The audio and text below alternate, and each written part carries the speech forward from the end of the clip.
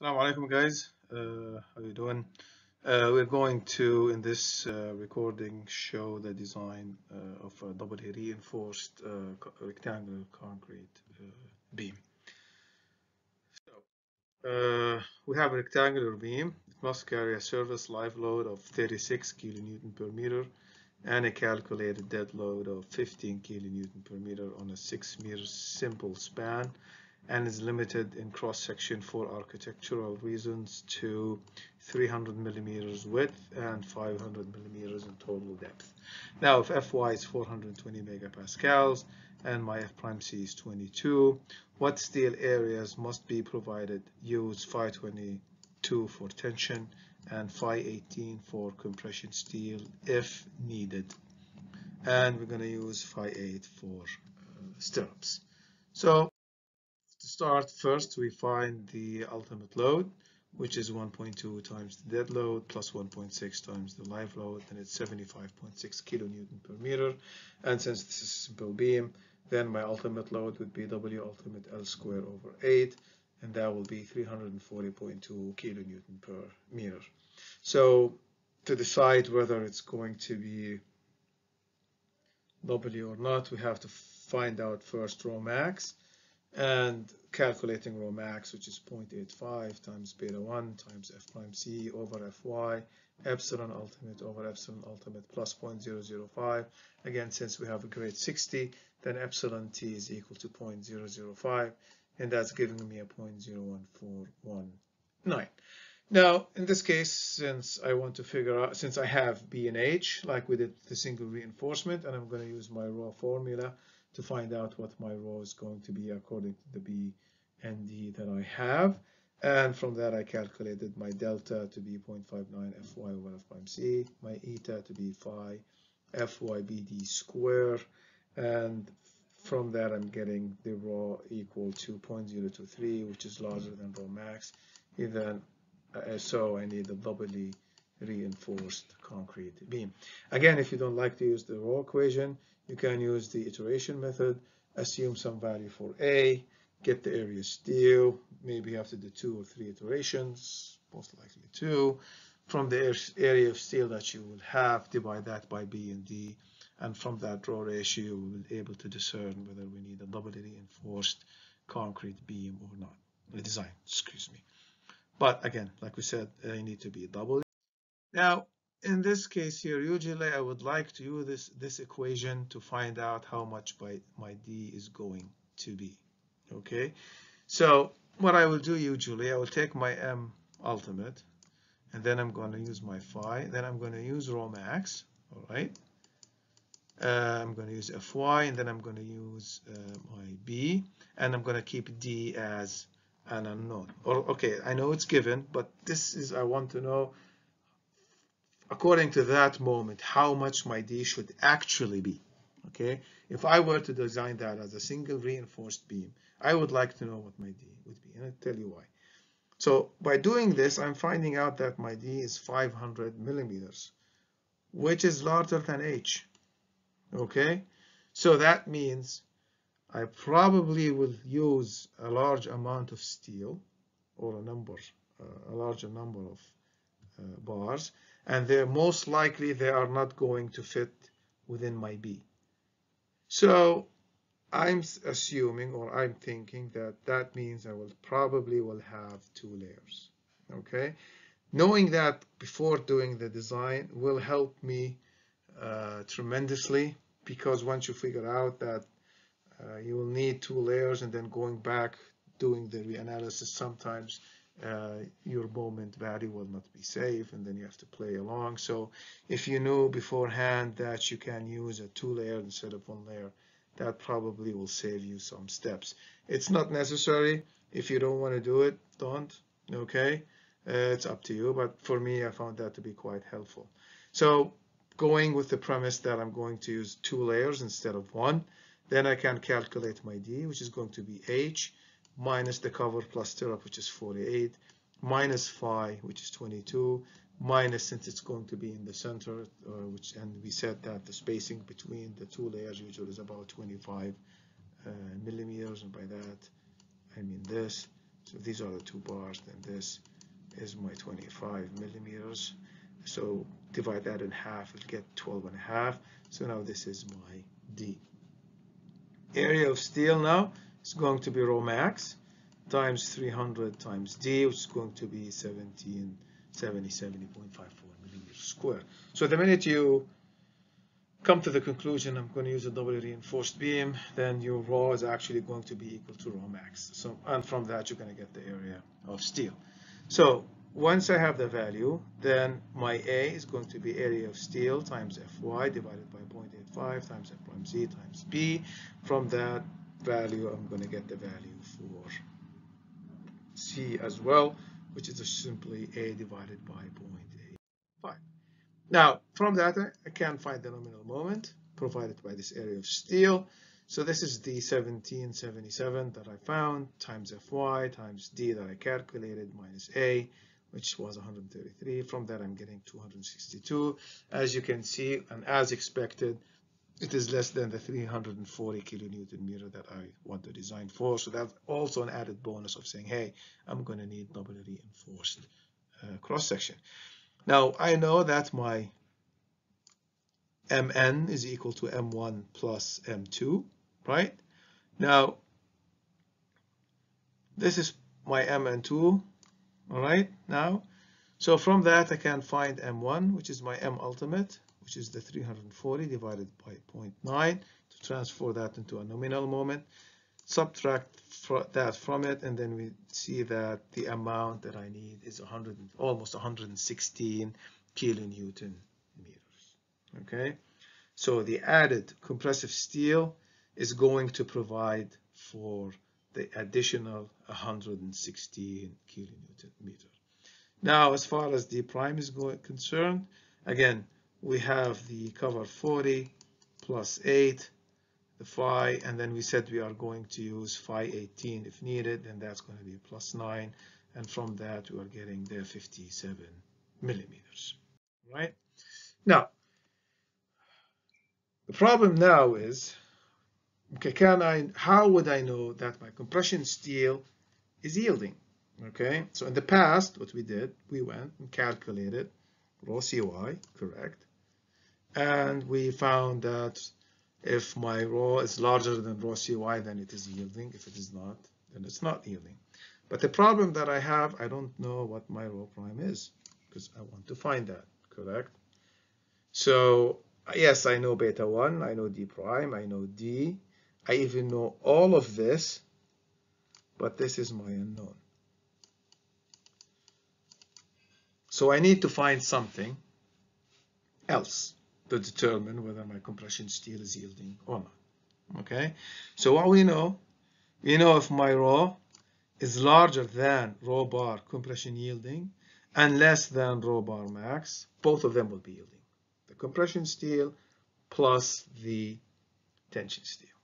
Okay, so what I want to find out, I want to find the maximum D prime by D in which that the compression steel will yield.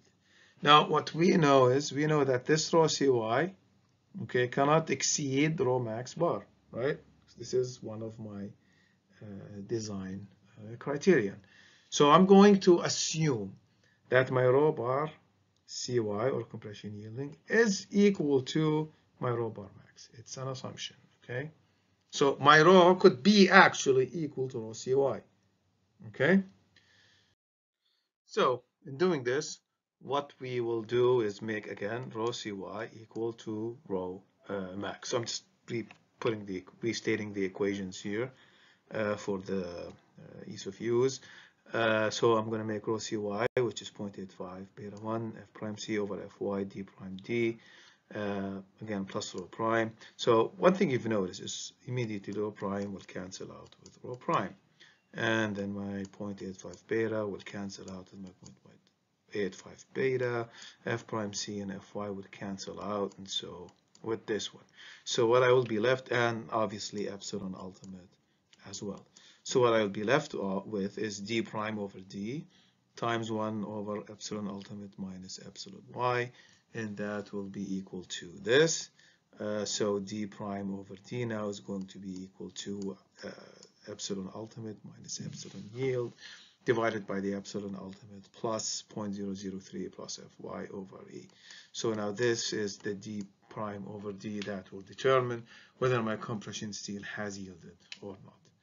So applying this to our problem, we know that the net tensile steel in our case is Fy over Es plus 0.003, and that would be now equal to 0.05 since I'm using grade steel, grade 60 steel, Fy 420, and we said for that I can use my epsilon yield to be 0.002, and which is right here. So from that, my d prime over d now would be equal to epsilon ultimate minus epsilon y divided by epsilon ultimate plus epsilon t, and that will give me a 0.125. Okay, so that's the maximum value allowed for compression steel to yield. So if my value is more than that, then it's not yielding. If it's less than that, then it is yielding. That's what we're equal to. Now, my d prime is 57, and my d is 417, which is 0.137, and that's larger than 0.125. So my compression steel will not yield. Now, just a side note here. If you remember in the previous example in the analysis, we actually calculated rho CY to determine whether the compression steel has yielded or not. Here you can use the same thing, since again it's an analysis problem and you know exactly what your d prime and d is. So if you don't want to go through that equation, just simply use this right here. Calculate the actual d prime over d, and then calculate it from this ratio, and then this is going to be 0.125 if you do not like to use the rho CY. So you can use it both in analysis and design, but I needed to introduce that then, and I'm introducing this here now because we needed it for the design purpose. Okay, so now we know the compression steel is not yielding. That obviously is going to be an added wrinkle. So now I'm going to calculate F prime S, and that's going to be now epsilon ultimate is S C minus d prime over C. Here I'm going to use the C that I calculated before, all right? And that's giving me 400.63 megapascals, all right? Now, this will enable me to calculate A prime S, which is M1 divided by Fs d minus d prime. This was the 116 that I needed. This was my Fs. This is my d minus d prime. And this is giving me an area of 803.5 millimeters square. So the total area of steel is going to be the area of steel that is that's responsible for the tension part, plus the A prime S times, again, Fs over Fy. So this is the total area in the tension zone. So for that, since I need 22, I'm going to use 7 phi 22, which is giving me an area of 266, and this is for tension, and B minimum is 259. Okay, 2 layers. So as we expected that I'm going to need 2 layers, and that kind of I verified my assumption. As far as the compression goes, I'm going to use 4 phi 18, which is giving me an area of 1017.8 millimeters square for compression. So now this is going to be my so this is my design.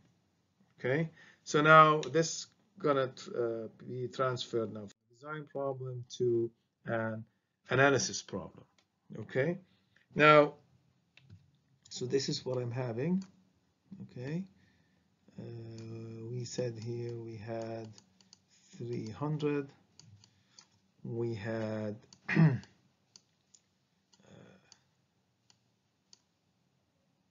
7, I guess you have to draw 4, 1 here, 1 here, and 1 here, and then we had about 4 up here. Okay, so since I already know, so now I have to check whether it's going to give me the appropriate M ultimate or not.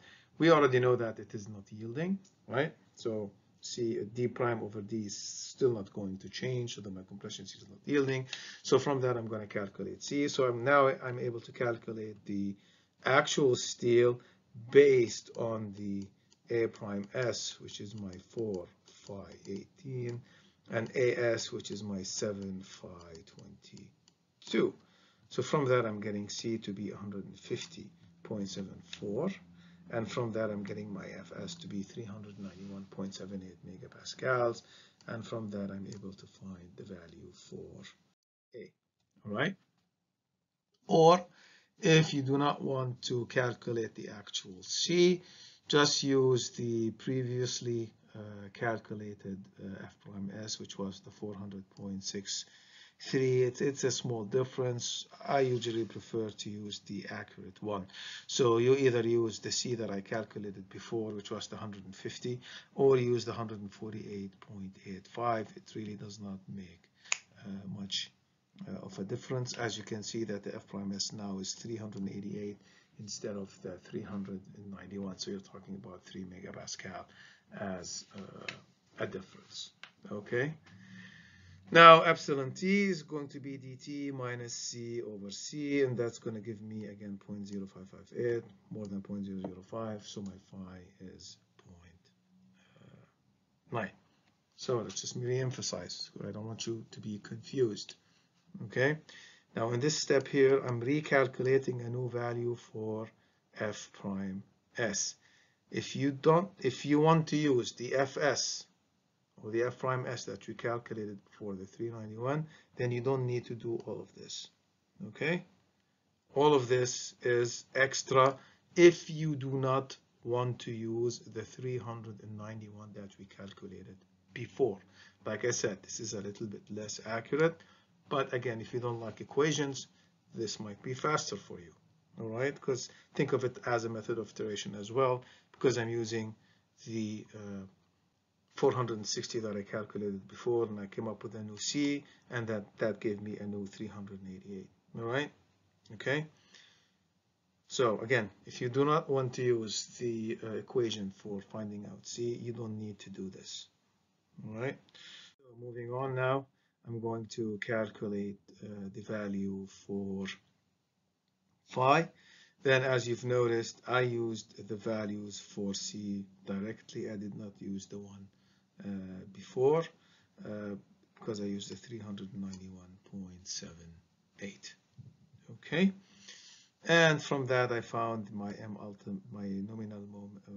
ultimate to be 372, which is larger than the 340.2 kilonewton meter.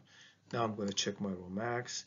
It is larger than rho. Again, it's a design problem, so I would like to enforce that in all of my new designs. You guys have a nice day, and thank you for listening.